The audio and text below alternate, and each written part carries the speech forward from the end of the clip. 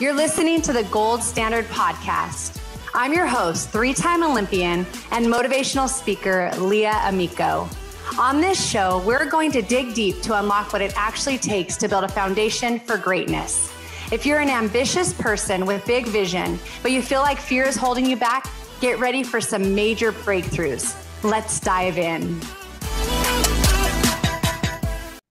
Hey everyone, welcome back to the Gold Standard Podcast. Today's guest is a superstar. She's an elite athlete, a coach, has been a broadcaster, and she is an instructor. She was a three-time All-American and a three-time national champion at Cal State Northridge in softball, went on to play with Team USA at different events, won 7 gold medals with USA softball, and she was a college coach. And she's also the founder of Always Bev. It stands for Always Be Vigilant. We'll talk a little bit about all of that today. So welcome to the podcast, Barbara Jordan. Oh, Leah, I am very excited to be joining you today. So Barb and I go way back. We actually were both kind of in the process with USA softball, and I was an outfielder and looked up to Barb. How tall are you, Barb? Oh, on a good day, 5'6". So she's this little small but mighty, and not even mighty, just your personality, your drive, your passion, your heart for things. I mean, I saw that, I think, right when I met you. And so I'm excited to share some of your story today. So let's start first about how you grew up. What kind of family were you in? Like, was sports just a big deal to your family? No, they weren't. I didn't even know it was a good question. I grew up in Northridge, California. I had 2 older sisters, older brother, younger brother. My younger brother actually played high school football, but sports wasn't really important to my family. Like, I remember my sophomore year after college, it was Sunday night dinner with the family. And my dad looked at me and he said, when are you going to get serious about your life? Let's get on past the softball thing, and I'd be like, no, that's not happening. Like, I love softball, that's just, we played together a long time, we loved it. And that's kind of like what we did. That's what we thought about. That's what we dreamed about. So how did you get to Northridge and get to play at such a high collegiate level if it really wasn't a big thing for your family? Was it just all inner drive? Was it just something you fell in love with yourself? Yeah, I grew up on a street with like 19 boys, so I played a lot with the guys growing up. I didn't get into travel ball till I was 16 years old. And just in my senior year of travel ball, so I played like my junior year, my senior year, and it wasn't until the summer after my senior year in high school that college coaches started writing me. And I ended up playing like in the city all-star game or something. And Gary Torgerson from Cal State Northridge walked over and offered me a scholarship. And CSUN was 2.5 miles from where I lived. My 2 sisters went there. My older brother went there. And I was like, looks like I'm going there too. So that's how it happened. They had a great program, and I was really honored to be a part of it. So when you started playing for Northridge, you guys won 3 national championships. Tell me what that was like to be a part of such a phenomenal group of athletes. Well, as you know, Leah, when you play for a team that wins, you make friends that last a lifetime. And I think that's the biggest thing that I got, is that I walked in and I didn't really know what I was getting into. I knew they were good. They had won their first championship the year before I got there. And it was the people. It was just how together this team was. And all of a sudden, I just had like this bond with these players, and I still have such support from them today. And I'm so like, sometimes I think like, oh, what would it be like to play at a big university, and not have to drag your own field and do all those things? Because back then we were Division II, but I really wouldn't change it. Yeah, I would like the chance to play Division I softball. They are Division I now. I would like that opportunity, but looking back, like, that was exactly where I was supposed to be. And Gary Torgerson as a leader, and he was so inspiring. He was exactly the coach that I was supposed to be playing for. Let's talk a little bit about that. Leadership is so crucial, I think, to become your best self, like leadership from within, but leadership from without as well, and seeing things in other people. So what were those things that made him stand out to you? Something just so simple, and people won't think that it's a big deal. He was so disciplined. And as a head coach and somebody who, all these young women are looking up to, one thing he never did, no matter how mad he got about a loss or how mad we made him as young women making bad decisions, one thing he never did was he never cussed. I never heard the man say profanity in my entire life. And, he was a religious man, but he just had these beliefs, being good and being kind and working hard and having goals. And, we'd walk into practice every Monday and he'd have the top 20 teams listed on a sign, and he'd have us circled where we were. And we'd be like, oh, we're number 2, who's ahead of us? Or, oh, we're number 5, who's ahead of us? Like, we didn't know it back then, but he always had us shooting for goals to be the very, very best. And what do we need to do to get there? And so you guys bought into that and you were following that. And that's something that became type of motivation for you guys? Yeah, absolutely. It didn't matter what it was. He could pick a team across the country. He could pick a team in California. If they were ahead of us, he'd rub our faces in it. And he'd be like, he goes, Cal Poly's ahead of you guys. He just always rubbed it in us. And I love that about him because, like I said, I grew up and played with 19 boys, and they just were always hard on me. There's nothing like you shouldn't say because you're going to hurt somebody's feelings. He was kind of that coach, like a player got up in a game once with the bases loaded playing UCLA. She hadn't got a hit in the entire doubleheader. And she got up with the game on the line, and the player gets in the batter's box, looks down at him, and he puts both hands on his neck like you gonna choke again? He didn't say it, but he was like, and she got the game-winning hit. Like, that's just how he was. And the women that played for him responded. And I think that's huge to know, probably the athletes and how you can do that. I don't know. Do you feel like athletes these days might like start crying if you coach them? I don't know. I want to say athlete. something sarcastic to that answer, but I'm not going to. I just think that I know in the era that I grew up playing in, coaches, they didn't always act the best. They yelled a lot. Specifically, well, I think the women coaches did too, but the male coaches did, not all of them. They just did everything and anything. And now, there's a lot of guidelines, protecting the athletes, which is great. I think, today's players are, of course, we think we're different, but then that ages me because, they think that they're different. But we were just hard nosed back then, that's just how we were and who we were.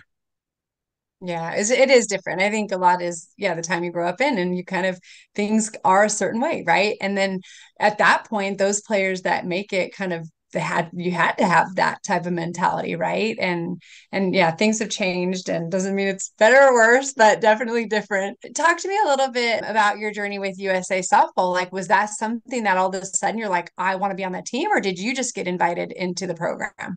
I think when I was finishing my college career, I had heard about, I think, the Pan Ams. It was going to be one of the first tryouts for Pan Ams. And I thought, I could do that. And again, that was going to be my first year that I graduated from CSUN. That was my first year playing women's ball. And I thought, oh, that'd be so cool. Like, of course, not knowing anything. I'm like, I think I can do that, Little did I know, like, Division II players weren't really considered. But, somewhere along the way, I think maybe by like 89 or 90, I got an invite. But back then you didn't try out. It was how you did at nationals. And so at nationals, if you made first team All-American, you were put on USA softball. And so I think it was my first year out of college. I went to nationals. I think our team finished 4th. And I was, honored enough to be chosen as a first team All-American. And then in 89, I was on the USA team. I think that's a great point to make. Like, different eras, there were different ways that you were named to the team. I remember hearing at one point it was whoever won women's nationals, and that's who represented USA, and then, like you said, okay, now if you make All-American, and so and then eventually there were the tryouts, and there's obviously good and bad probably with all of it, like pros and cons for sure. What was your experience with Team USA like after being in such a connected group at Northridge? Was it like that when you got onto Team USA? I've never really felt like the same bond. I think the commitment to win was the same. Like, everybody wanted to be number one. So I responded to that. Like, like you never thought about losing. Like, when you take the field, you're only going to win. So I think that was there. But, the deeper I got into USA, I just was going through something personally. So I think I never really connected and had the closeness with a lot of players. I think I felt alone. I think I felt isolated. It wasn't on the players. It was just something difficult that I was trying to process in my life. And I think that's a great point to make, because when it comes down to it, whatever group we're a part of, whether it's people at a company, whether it's a team, whether it's, just a community of people, everybody sees maybe a job or a role that somebody plays, but then there's that personal side. And, just when you get into the smaller groups and the people that are closest to you, you start to realize, wow, people are carrying a lot of heavy stuff. Just this weekend, I was with a few girlfriends, and just to know their backstory, most people look at them and they put a smile on their face, and they would never know the struggles and trials and the tears that don't Yeah. get seen, Especially as let's talk. women. Well, for sure. And I Yeah. want to get it. I'm so excited about you sharing, because we're going to talk about Bev, always Bev, be vigilant. We're going to talk about that. Let's go one more step first, though. Let's talk a little bit about your coaching.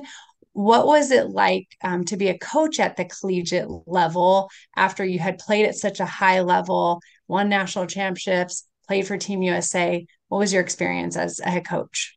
It was good. It was a learning experience. And it's one of those things that if I could go back and do it again, I would do it differently, because I think I coached like I was coached growing up, from my Mhm. travel ball coach to Coach Torgeson, going like this with the choke thing. Like that's what I knew about being a coach. I think I excelled in teaching them the game. Like my players, they write me today and they're like, we learned so many lessons about the game, but I could have been more understanding. And I think I could have been not as hard on them, and it's, like when I played, I would never say it's not about winning, but as a coach, as much as you want to win, there's so much more to it. And in my Mhm. next life, I'm going to go back and coach again, and I'm going to do it just a little bit different. So do you think that some of the coaches that seem to really do it well, not that you didn't do, like you said, the game, you were able to teach at the highest level, and you maybe would change some of those things. But also, do you think, I was going to say, do you think they have it figured out? But I also was going to say, if you had stayed in it longer, do you think that you would have made those changes? Yeah, because I was growing as a coach. I mean, I Hmm. was growing. It was a grind, and I don't mean this bad, for where I coached at Northridge, but just financially, and like we didn't have 12 full scholarships. We dragged our own field every day for practice, and yes, they did them on game day, but it was truly a grind. And I always say, like, if I could go back and coach, I would want to go back and coach where the resources were, because you look at the best programs in the country, and there's longevity in those coaching staffs. I was at a school where it's a stepping stone. Your assistants come, your assistants go, your assistants come, your assistants go. You look at successful programs; those assistants have been there a really long time, and that's part of success. And in business too. People stay. Everybody has common goals, and there's a common understanding and a foundation. Yeah, resources are the key, because if they're getting paid well, why are they going to go look? And if they're in a great program, like you said, you have all that support behind you. And then you can see why these other programs that don't have it, why it is a constant struggle for them. And it shows that much more, that people that are able to kind of allow their athletes to achieve that high level without those resources. I mean, it's pretty big task, and it's unbelievable they can do that. One more thing I do want to add in, you're through commentating. Talk to me a little bit about, was there anything that you experienced through commentating that helped you as an athlete, but then you went into the booth behind the microphone to share the sport that you loved, like something special that you took away from that experience?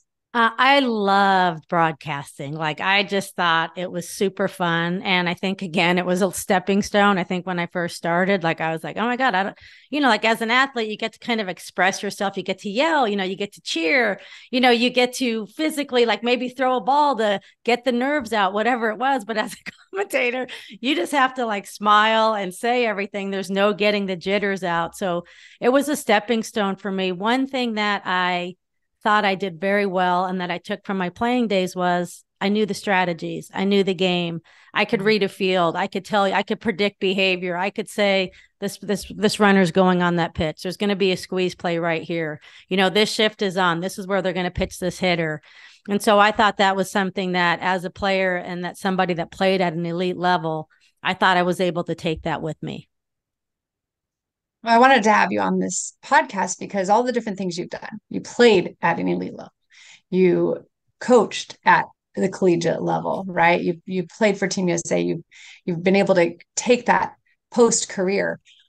What makes Barb Jordan successful at what she does? Leah, I have heart. I have heart. I mean, if anybody that knows me, they know that it doesn't matter what I'm doing. I just put everything I have into it. If I believe in it, I'm just gonna pour myself in. And that's just if I had to say one phrase, I would say that's it. That and I won't be outworked. I don't think you'd be hard pressed to find someone that's going to work harder.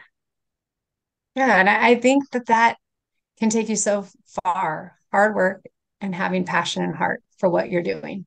And that it helps you get over those times where you want to give up.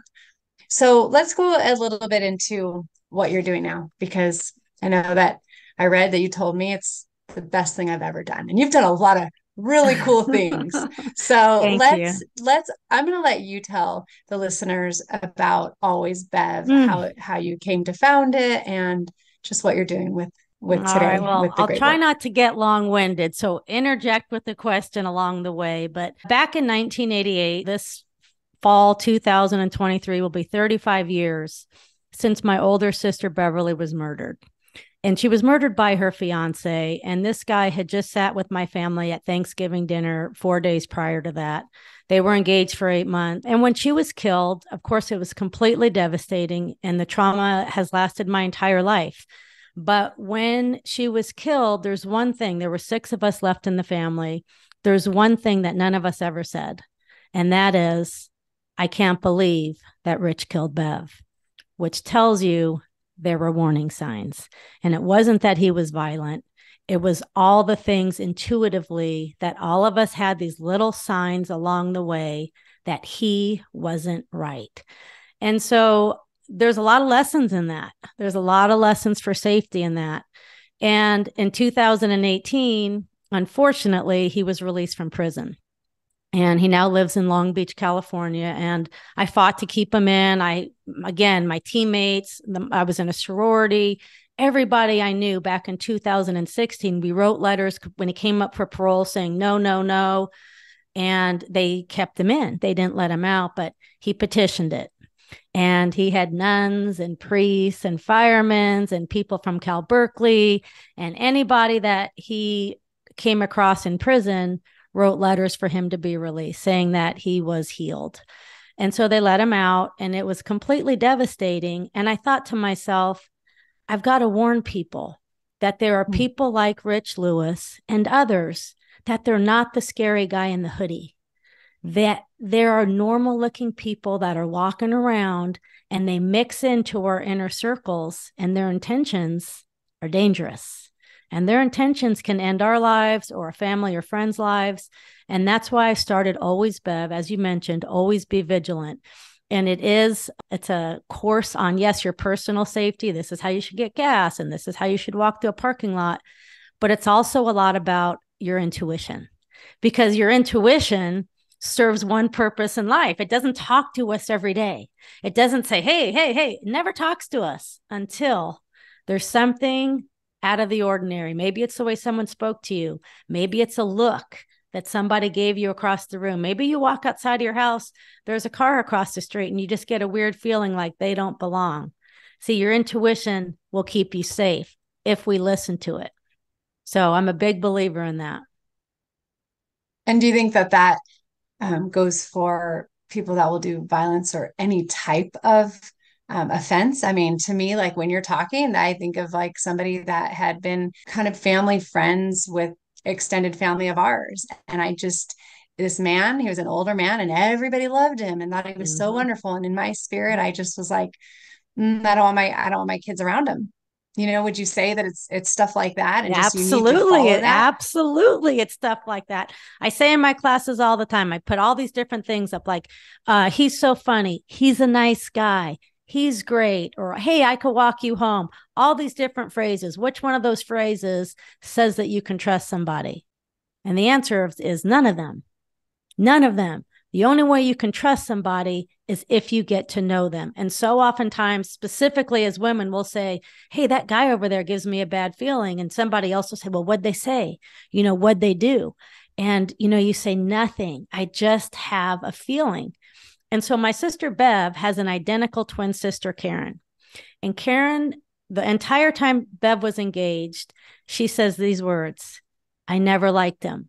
I could never put my finger on it, but there was just something about him that I didn't like. Well, there it is. That's intuition. And there were many intuitive signs along the way that we disregarded. And I believe that intuition can save your life. You probably saved your kids, from something. And I think your intuition is always right. And if we listen to it, we can, like I said, you can keep your kids safe, you can keep your friends safe, and you can keep your family safe.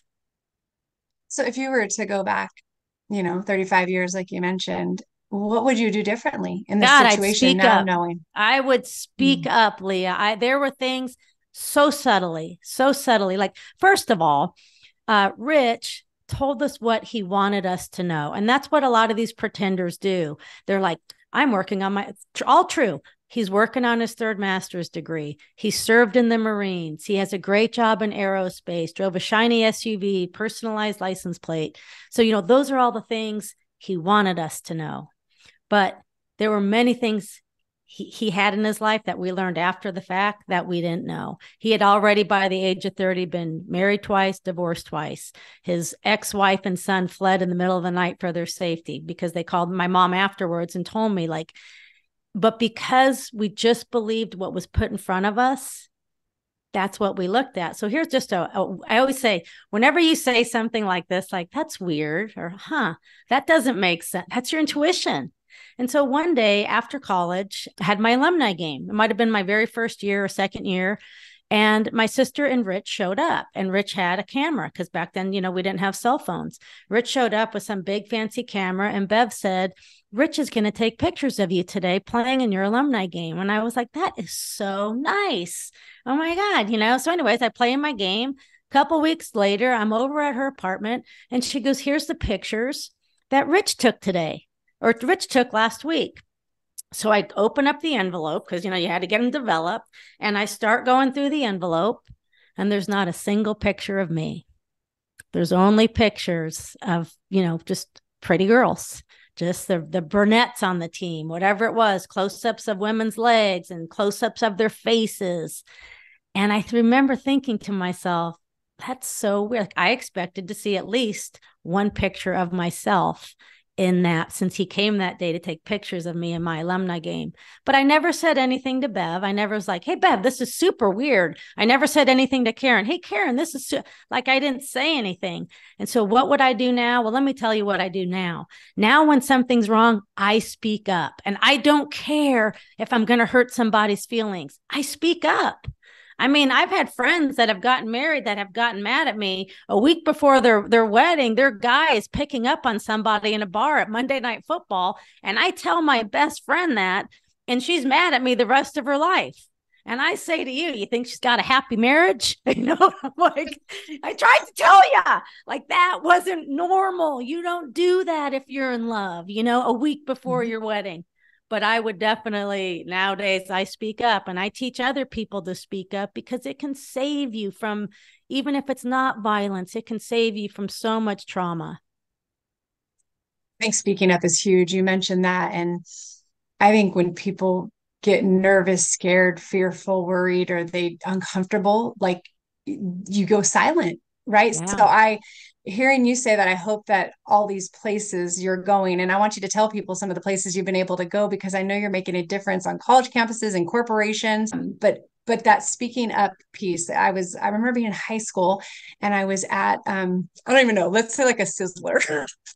Before this dance, and I'm in this, like, formal kind of like dress, and this gentleman comes up behind me and make some comment about what I'm maybe wearing or not wearing underneath my dress. And I froze. And I froze and I didn't even get a look at the guy. And I went and sat at the table. And my boyfriend, because I was up, getting the food by myself at the salad bar, and my boyfriend was like, "What happened?" And I just couldn't even talk for a minute. And then eventually, by the time I said it, I had no idea. And I'm like, why didn't I just immediately turn around and say, "Get away from you, get away from me, you creep," and expose?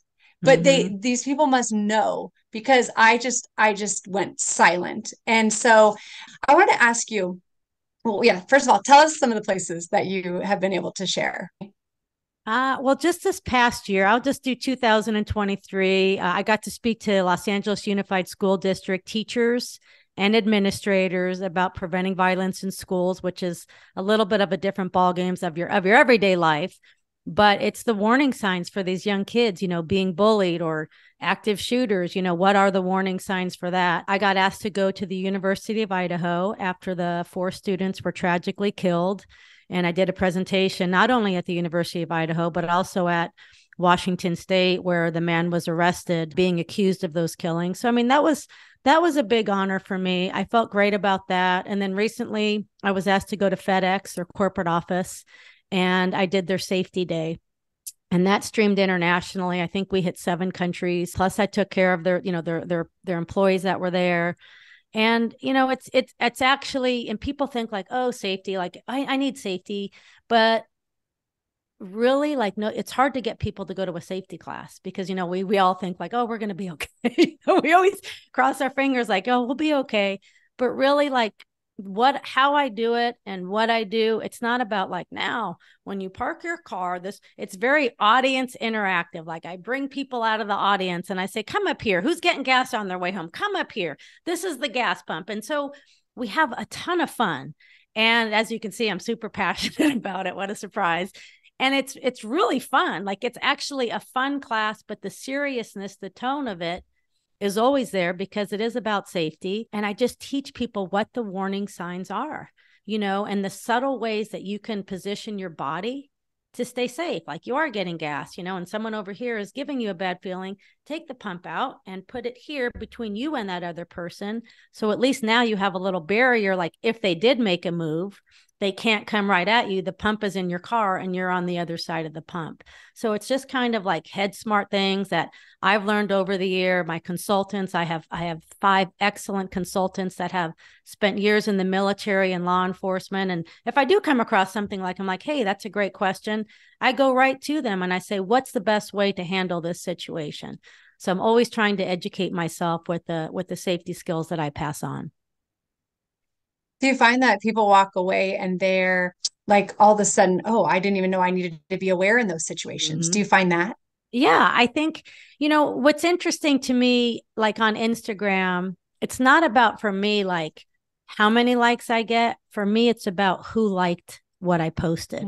So if I do a post on, like the other day, I did just a short video on, if you're a woman living alone and a worker comes to your house, do this.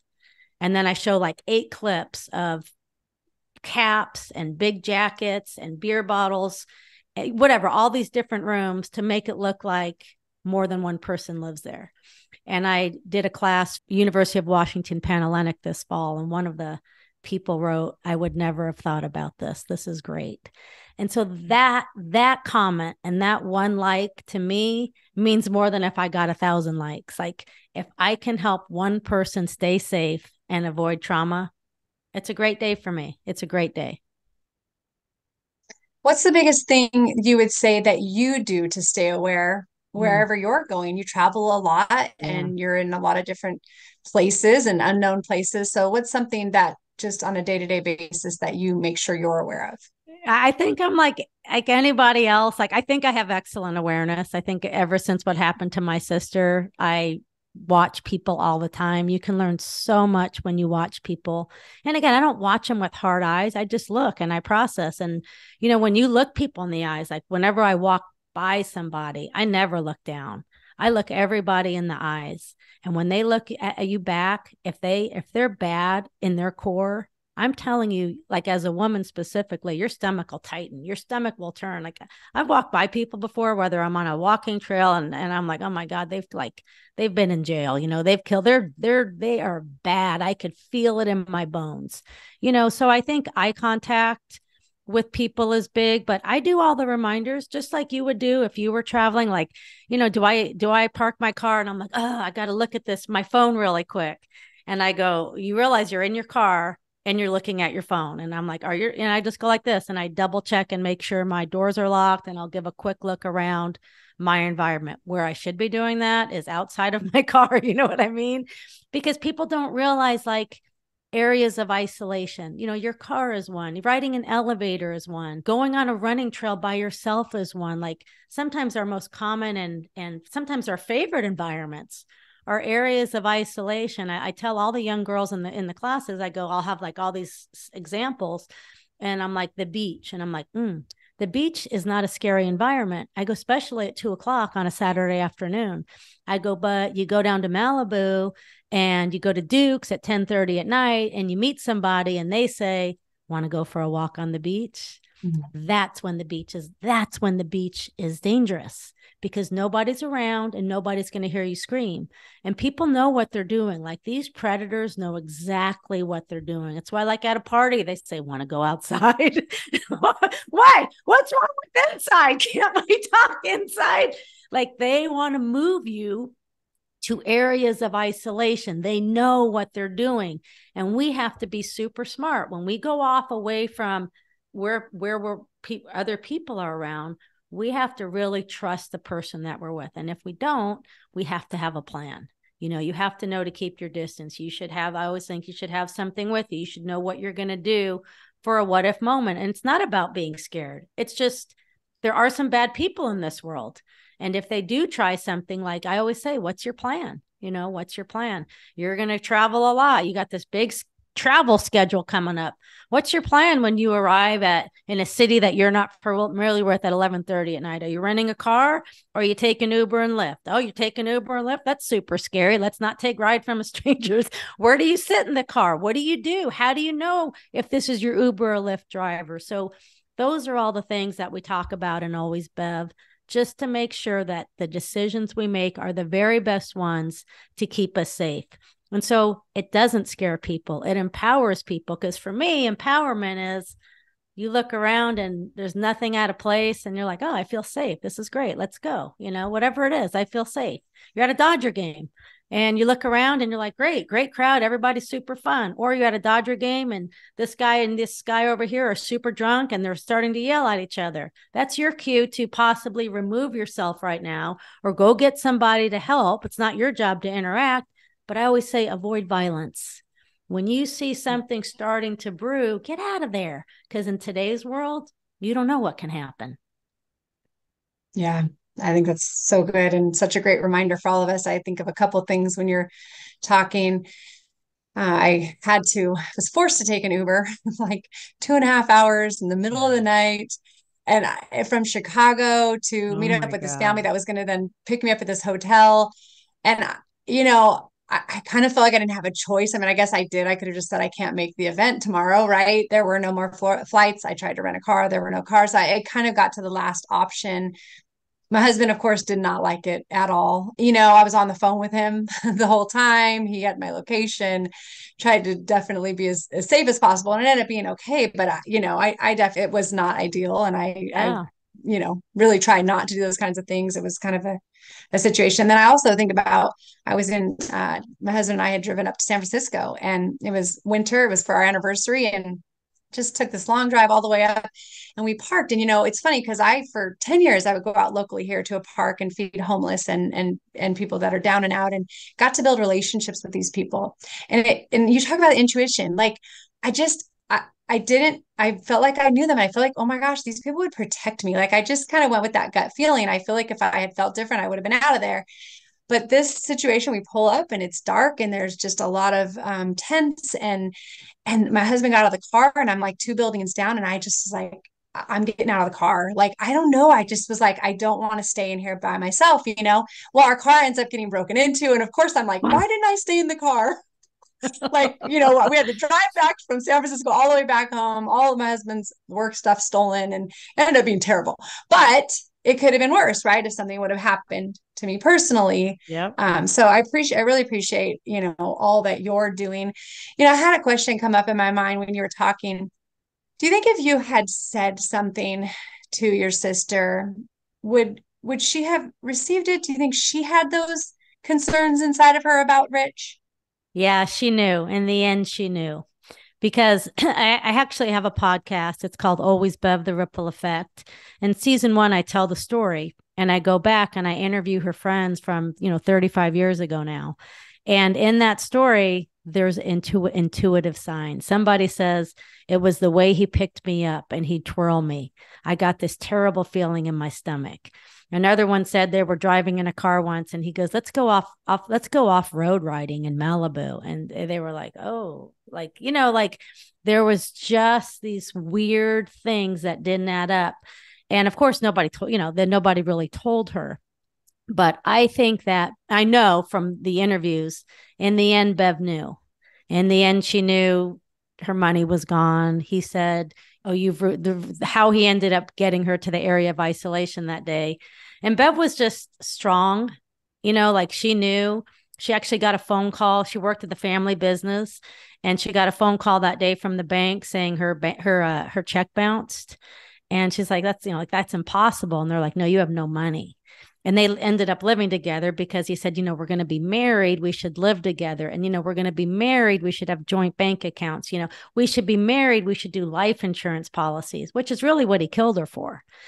And she left work that day. She went to walk out the door at 4:30 in the afternoon. And my mom goes, she was so mad. And she flung the door open. And my mom said, wait, Bev, I'll walk with you. And Bev just kept going. And that night she questioned him and she goes, where's all my money? And he said something to the effect, the police officer say that he said, well, now you've ruined the wedding surprise. I've bought us a place to live. And if you come with me tomorrow, I'll show you where it is. So the next morning he got in her car. He goes, you follow me. She got in her car. They went up some windy pass in the San Fernando Valley to Santa Susana Pass. He got out of her car. And when they found her in her car, she had a list, what is this? What is this? What is this? She knew. And I think she was going to leave him. And I think he called her, she called him on it, but unfortunately she did it by herself.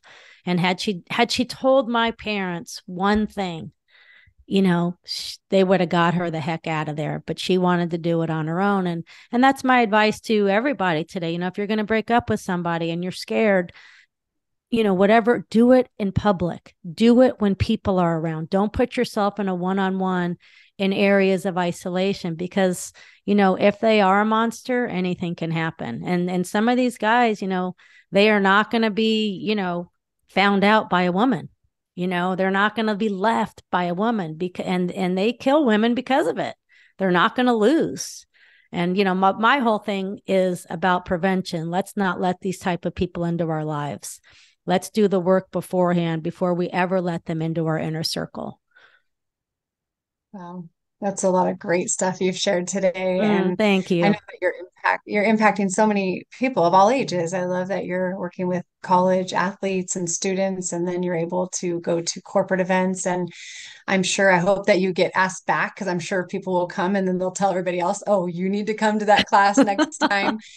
The gold standard, it really is about doing everything with excellence. And I think you talked about it in the beginning of the show. You said your heart and the work that you put in, nobody's going to outwork you. And I think when you can combine those two things with something that you are so passionate about, you're going to do it with the best of your ability. And the results are going to be, like your podcast says, the ripple effect. Always Bev is the podcast, the ripple effect. So people need to listen to that, especially if, they want to learn more about being safe and learning how to protect yourself from violence. Is there anything that you would just want to leave with the listeners about the gold standard and doing everything with excellence and just overcoming challenges? Because when I listen to your story, Barb, what I see is this beautiful redemption in some way. Obviously, you can't bring your sister back, but you're going out and you're making a difference. And like you said, you're saving others' lives by telling them the story of your sister. So what's something that you would just could leave with our listeners today?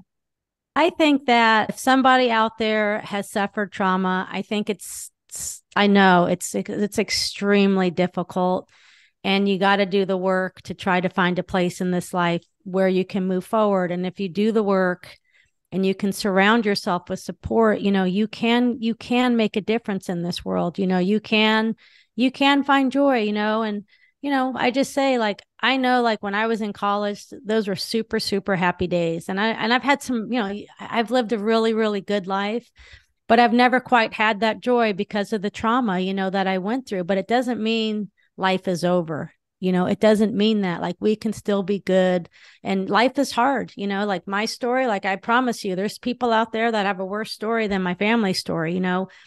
Bad things happen, whatever it is, whether it's, a death by a disease or anything like that. It's hard on people, but we have to find the resources to move forward. And if people don't find those resources, maybe we can help them find those resources so they can move forward. So how can people find your podcast? I think it's probably on all podcasts, right? Yeah. Yeah. Yeah. It's on all the platforms. Always Bev, the Ripple Effect. And season 1 is the story of my sister. And the rest of it, sometimes I interview victims. Sometimes I bring in safety experts, talk about sex trafficking. What are the warning signs? Things like that. I'm on Instagram on always_Bev. Same with Facebook. LinkedIn is Barb Jordan. But yeah, no, just if anybody ever has questions, reach out. But I do want to say, Leah, that I'm super thankful that you had me on this episode, and you are a gold standard. And I want to tell your listeners one vision I have of you as a player before you went on to be a 3-time gold medalist in the Olympics. And we were playing at a sports festival, and I was in center and you were in left, and it was a key part of the game. And you might have been in college or just out of college. I can't remember, but you were so young. And the ball was hit to left center, and you went running over and you laid out and you made this diving catch, and you kind of like thumped when you caught it, and you were like, boom. And you got up and you threw it in, and I ran over, and you had this like astonished look on your face, and I high-fived you, and you looked at me, and it was like a big moment in the game. And it was super dark because, the fields back then were not very good. And I just remember it being really dark and everyone cheering, and you looked at me and you said, "That's the first diving catch I've ever made." And I just thought to myself, what a great moment for her to make her first diving catch. And so I thought, I'd let everybody know, like, there's always moments to grow, and you probably just built on that, and just carried yourself on to a great career. So I think that's awesome. And I think, I'm just thankful that you wanted to hear my story and share my story today. You did a nice job interviewing me. So thank you. Oh, well, thank you. That's so funny. I tell so many people about how many times I would crash and burn, how long it took me because I didn't play outfield until college, and I was a first baseman and a pitcher. So just Yeah. the timing. So I probably caught a few in practice that I still probably crashed, and I think it got a little bit smoother every time after that. You make that one and you finally transition. But no, I appreciate you saying that, and I don't even remember that moment, right? But I do remember being able to play with you and the older athletes that had that impact on us younger athletes. And I think that's what it's about. It's, new people come into the fold, and how do we bring them in, and how do we help them to become their best while we're still striving to be ours and be that example. And so you've done that in a lot of ways. You've done that in broadcasting, you did it on the field, you did it as a coach, and now you're doing it for really just a very important purpose. So thank you so much for sharing your story today. Yep. Thanks so much, Leah.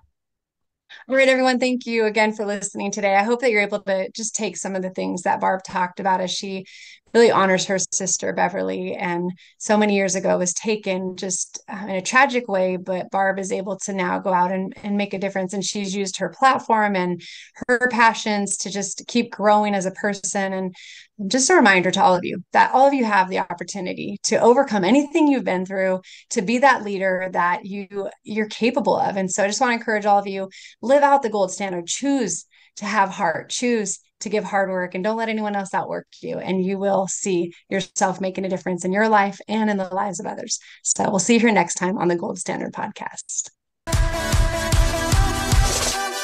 Thanks again for joining us for this episode of the Gold Standard Podcast. If you enjoyed what you heard, please share it with a friend. You can post on social media and tag @Leah20USA or use hashtag Gold Standard Podcast. Make sure you also subscribe so you get notified each week as a new episode releases. You can subscribe, rate, and review on Apple Podcasts or wherever you listen. We appreciate your reviews as they help encourage others to listen in. Until next time, live out the gold standard and keep turning your goals into reality.